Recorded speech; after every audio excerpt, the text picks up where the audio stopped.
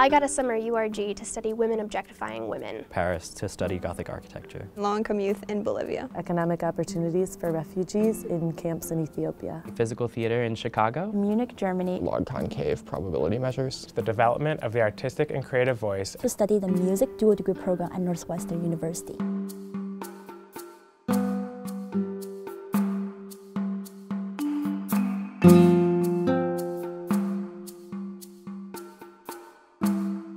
I did interviews with everybody and their mothers, literally. I did interviews with the participants, current, past, their parents, mothers, brothers, sisters, fathers. I did interviews with also the organizational side of it, so not only the executive director and the staff members, but also the board members.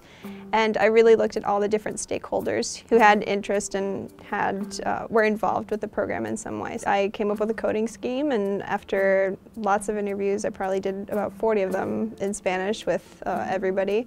I was able to compare the themes that came up in both and come up with what came up most. Qualitative research, I think, is a really interesting way to sort of look at humans and how they operate, which is very much tied to anthropology, but it's something that I'll never get tired of doing. It was a great learning experience.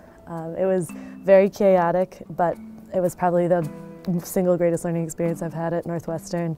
I had to organize the entire trip logistics on my own, reach out to all these people, make my own contacts, establish a network on the ground, and then once there, it was really just kind of shamelessly asking for help, putting a lot of effort and time into just relationship building with the staff members at these nonprofits and at the UN, and getting to talk to the refugees and make up my own interview questions and figure out what was kind of the unique, interesting thing to learn about the camp dynamics. First, I made a Qualtrics survey that addressed questions pertaining to how much you use technology, opinions about technology, and I sent it out to people within the age range. It wound up being like 14 to 22, I think, was my age range.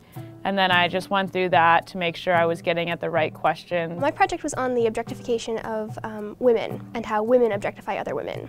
Traditionally, men have been conceptualized as the main objectifiers of women. However, there's been some recent evidence which suggests that women also objectify other women, and so I kind of wanted to start teasing out the situations in which that may or may not happen. It was a really fabulous experience to work so closely with one professor, Renee Engelm, in the psychology department, because it allowed me to focus in on something that I wouldn't otherwise have been able to do.